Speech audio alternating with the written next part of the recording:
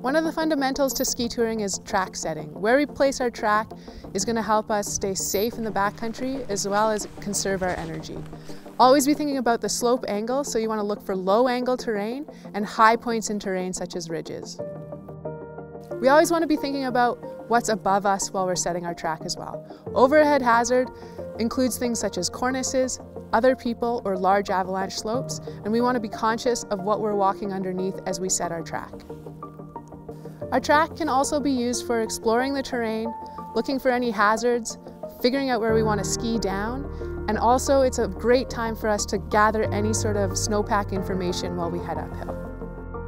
So when I'm actually setting my Skintrack, I want to be trying to link up low angle terrain and safe point to safe point.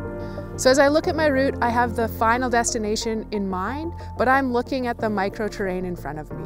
I'm going to constantly search for the low angle terrain that's just around the corner. I don't want to confine my track setting just to one spot. I want to be willing to push my track around corners if I can and see where the safest place for me to walk is. In open terrain, this can be fairly easy. I can see far. I'm able to probably link up that terrain for a far distance without trying too hard. When I'm track setting in forested terrain, it's often harder to see through the forest.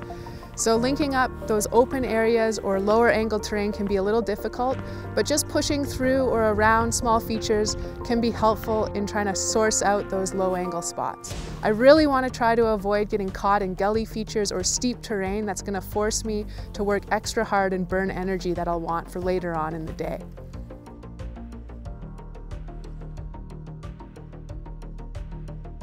When I'm setting my track, I want to think about the angle that I'm walking at. In general, this is going to be about 10 to 15 degrees.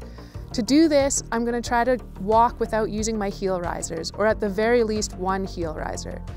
If I do need to go up to a higher heel riser, I instead try to find lower angle terrain if that's possible, or minimize my time in those highest heel riser settings.